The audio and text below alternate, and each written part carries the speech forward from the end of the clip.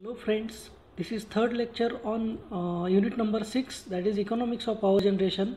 In first lecture we have completed cost of generation, then monthly electricity bill as well as depreciation cost, how to calculate depreciation cost, how to calculate monthly electricity bill and how to calculate cost of generation.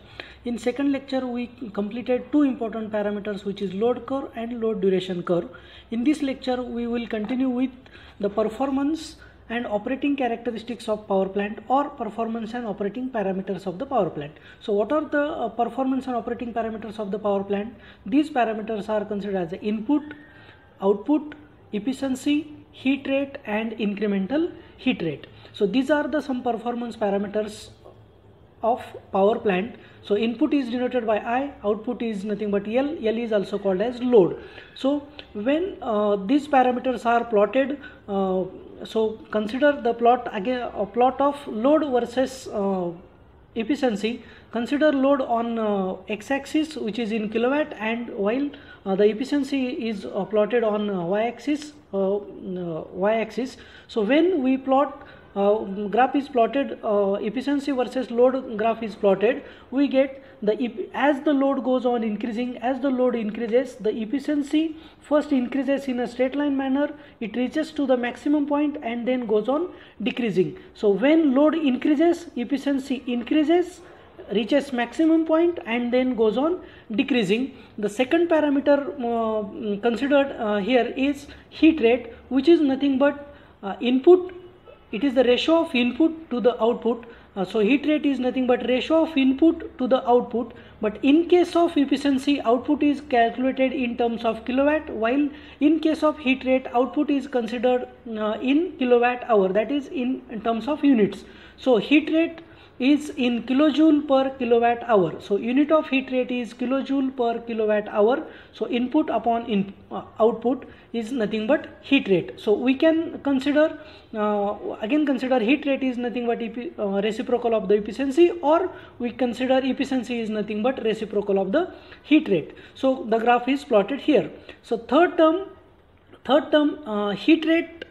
Again graph is plotted, heat rate versus output graph is plotted here. So heat rate versus output, again see here on the x-axis load is plotted, and on x-axis heat rate is plotted. So heat rate versus load is graph is decreasing manner. As the load increases, heat rate goes on decreasing. From the formula also, as the load goes on increasing, heat rate is, because heat rate is inversely proportional to output, so as output increases, heat rate goes on decreasing. And third term is IHR, that is incremental heat rate, is nothing but ratio of change in input to the change in output, or increase in the input to the increase in the output. It is the ratio of change in input or increase in the input to the increase in the output, which is nothing but IHR. IHR means incremental heat rate. Again unit of IHR is kilojoule per kilowatt hour, kilojoule per kilowatt hour. So IHR can be calculated from the graph which is plotted for heat rate. So IHR is calculated from the graph plotted for the heat rate versus output. So IHR is equal to, let us consider this is the graph plotted heat rate graph. So when we are considering the slope of this graph at different point, suppose point are 0.5, 0.1, 0.2, 0.3, 0.4 and 0.5. As these at this 5 point, when we plot the when we calculate the slope at these 5 points, then that is nothing but incremental heat rate, means change in input upon change in output. For example, IHR is equal to y2 minus y1 upon x2 minus x1. This value we can calculate this IHR value for 5 different points, and when we get IHR1, IHR2, IHR3, IHR4 and IHR5, 5 points, then the same values can be plot against the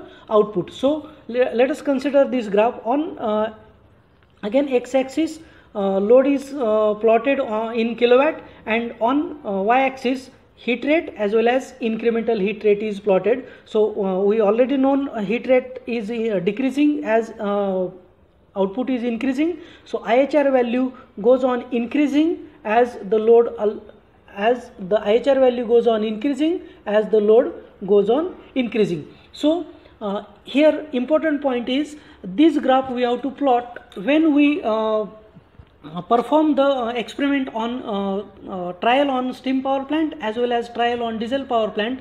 आपल्याला काय करायचं आहे, ज्यावेळेस आपण diesel power प्लांटवरची आणि steam power प्लांटवरची trial complete करू तर त्याच्यामध्ये आपल्याला परफॉर्मन्स आणि ऑपरेटिंग कॅरेक्टरिस्टिक्समध्ये हेच आपल्याला त्याच्यामध्ये प्लॉट करायचं आहे. म्हणजे इफिशियन्सी वर्सेस लोड प्लॉट करायचं आहे, heat rate versus load plot करायचं आहे आणि IHR वर्सेस लोड प्लॉट करायचं आहे. आणि त्याच्यामधून एक इम्पॉर्टंट पॅरामीटर आपल्याला मिळतो. काय इम्पॉर्टंट पॅरामीटर मिळतो?